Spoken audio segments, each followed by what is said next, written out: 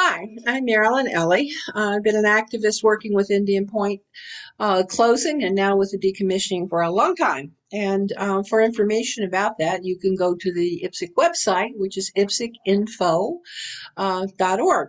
And what I'm talking about today is tritium. You may have heard about this because it's been in the news a lot. Tritium is a radioactive isotope that is in the water at the fuel pools at Indian Point. It got there because the fuel rods that power the plant are stored there because they're so highly radioactive. Well, those fuel rods are coming out now. And so the question is, what do you do with 1,000,000 gallons of tritiated water that also contains other radioactive isotopes? Now, what's happened in the past is that they've just been dumped into the Hudson River. The NRC saw nothing wrong with that. The plant had to do it to continue to operate.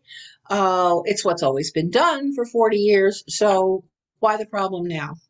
Well, the problem now is that things are different. We no longer use the Hudson River as a sewer. It's our heritage river.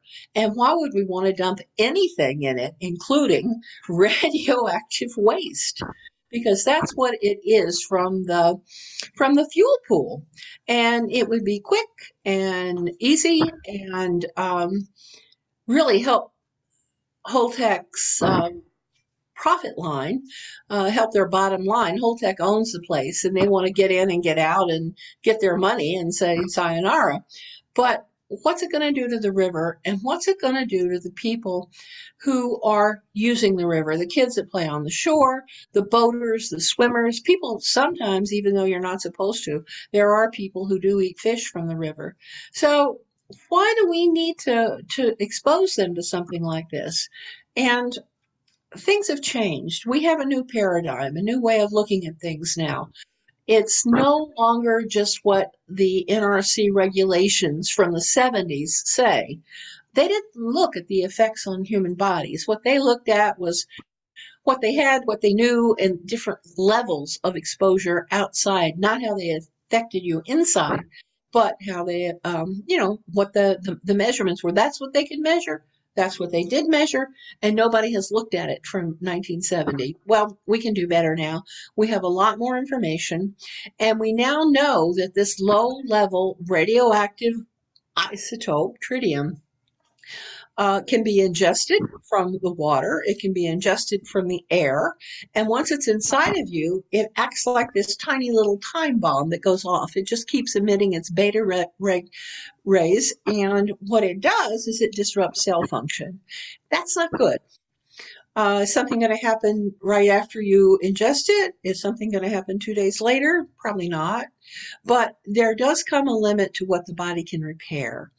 And why would you want to take a chance of getting something like that in you anyway? And oh, by the way, there are 7 communities up from Indian Point that get their drinking water from the Hudson.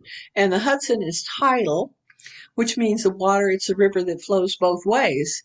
So why do you want to expose people to that? What's the reason for it? And again, we come back to profit motive and bottom line. So weighing these two things, what do you think? What do you think should be done?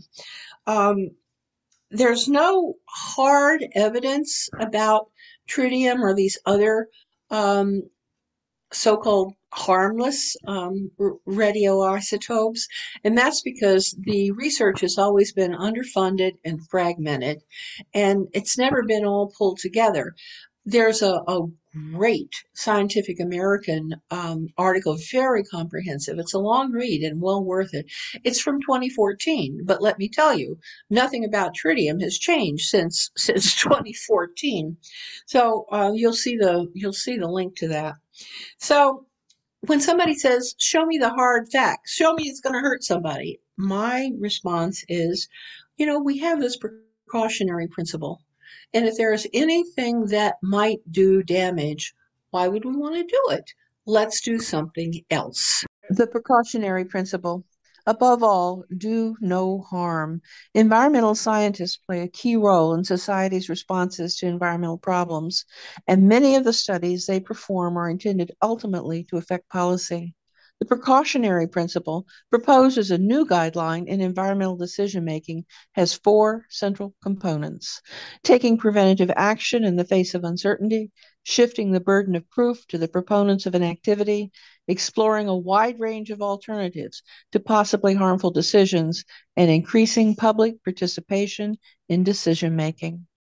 No longer just dumping into the Hudson. It's just not acceptable. I don't care if it's chocolate pudding. I don't want a million gallons of anything dumped into the Hudson River. The river doesn't need it. We don't need it. And we need to take care of the river. So Holtec would like to. They're getting all the fuel rods out now. If you didn't know, there's a whole bunch of them, big concrete casts sitting on concrete pads on the property, and they want to get the last ones out by August of this year. Once they've done that, their goal is to get rid of that water and dismantle the fuel pool and move on, finish up with all of the deconstruction and finish up, get the hell out of there so they can collect their paycheck. So I think we need to consider more than just hard facts here. We also need to consider what's good for people, what's good for the river, and how things have changed. The NRC regulations from 1970 are simply not acceptable. There are some great forums with experts talking about this. Helen Caldecott is one. Mary Olson is another, and it's at grassroots www.grassroots.org Indian Point Forums, and they really are excellent. So if you want to hear experts talking, and if you want more information about it, this is a really good place to go. I'm not an expert on any of this, and I learned a lot from the forums. It really did reinforce my initial thinking that I don't want to dump stuff into the river. But these experts are talking about reasons why. So, what's the politics of this whole thing? Right now, a lot of people are unhappy about the idea. There's a resolution that some municipalities are starting to pass. The county, I think just last night actually, passed a resolution saying that they did not want dumping in the Hudson River from this tritiated water. And so the county, the town of Portland, I believe Hastings may be getting ready to pass a resolution. There's some places in Rockland. So everybody is looking at this and saying, we don't want it, don't do it. Is that going to be enough to stop it? Well, let me tell you something. This is all unknown territory. It's not happened before. Holtec is saying that they have the right to do it and they're going to go ahead and do it. How can they be stopped? Well, does there have to be an injunction? Does there have to be a court case? This is all to be considered. And I want to mention the Decommissioning Oversight Board here too. They've been supervising Holtec and the decommissioning process. They meet every other month.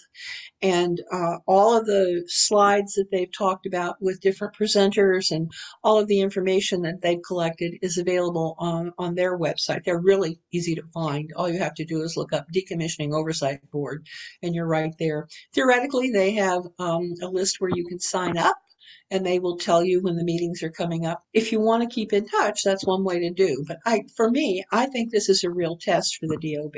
What powers do they have with all these different agencies that are part of the board? What can they do to stop this dumping? Are they going to?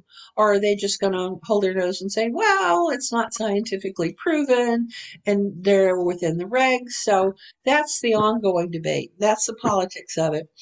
And I think it's going to take more than just local people, local communities. I think that people are going to have to write and talk to their elected officials. Encourage your town to pass this resolution, because the more resolutions that are passed, the stronger our case is for people not wanting this done. And it motivates your elected officials when they see these kinds of things. And if your municipality can pass a resolution, that would be great. Who else is going to be involved? Well, the governor of the state. She's going to have something to do about it. We don't know quite what yet, but the more people speak up about it, the more people are involved in this, the more likely it is that she's going to look at this carefully and maybe do something on the state level. We can only hope. Some people say, well, what are the other solutions besides dumping it in the river? And of course, Holtec gets mad every time we say dumping. They want to say discharge. They want to say release. It's dumping. It's dumping a toxic substance into the river. So what else can we do with it?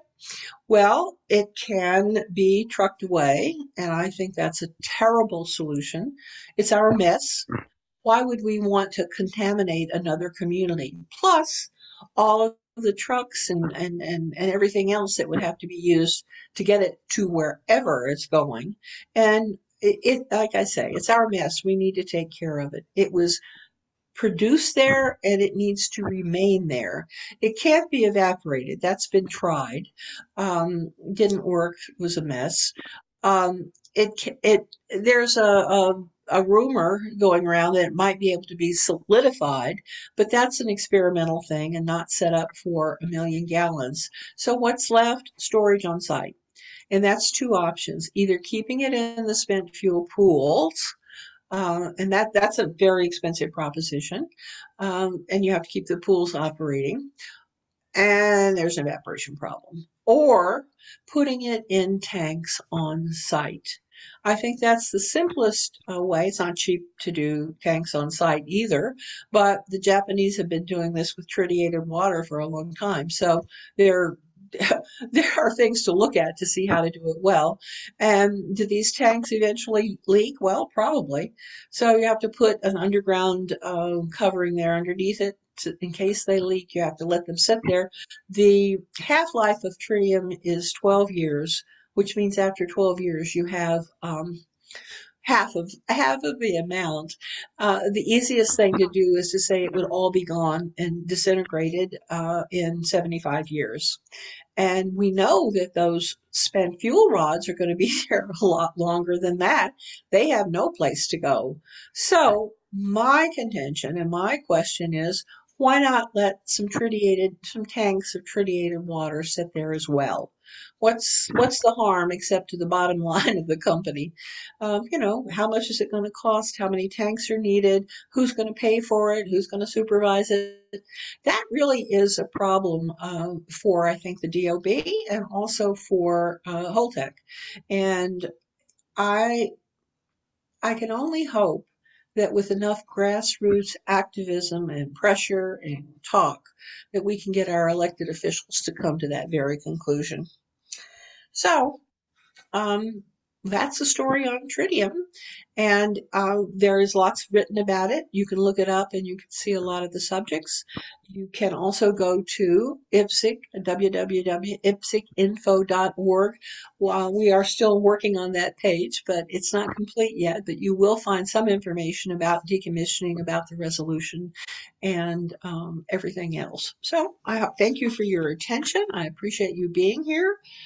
I could list, yes, let me just name a couple other, I just want to name a couple other experts that you can look up and we will have links to. Gordon Edwards talks about what tritium does once it's inside your body. He's a scientist, he's in Canada, but tritium is the same no matter where. Ed Lyman is with the Union of Concerned Science, and his conclusion in a magazine article that we will link to says that um, what's the harm in letting it sit there? We don't know about a lot of these other medical things that are coming out, so leave it there until we get more information. I think that's really key.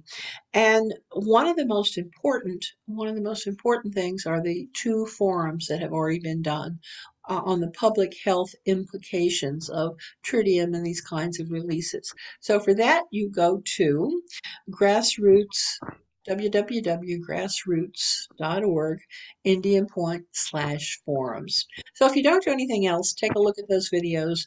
And if you want more information, easy to find. And you can always reach me at Um, not a Twitter account, sorry about that.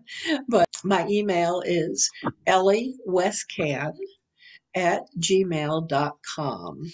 ELIE Westcan, WESTCAN @gmail.com. Thank you for sticking with me this long, and thank you for being interested in this. And I hope you raise your voice and make yourself heard. Thank you.